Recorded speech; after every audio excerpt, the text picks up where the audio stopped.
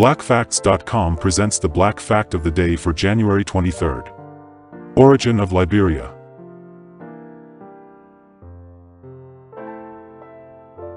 In 1847, Baptist minister and lay physician Lot Carey left the United States leading a group of freed slaves, most of whom were members of the American Colonization Society, to colonize a small portion of West Africa. This area became known as the Republic of Liberia. They believed black people would face better chances for freedom and prosperity in Africa than in the United States.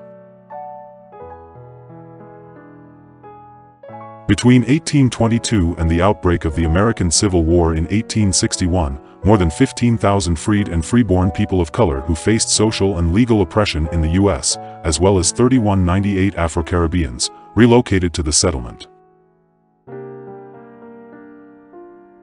The country declared its independence on July 26, 1847.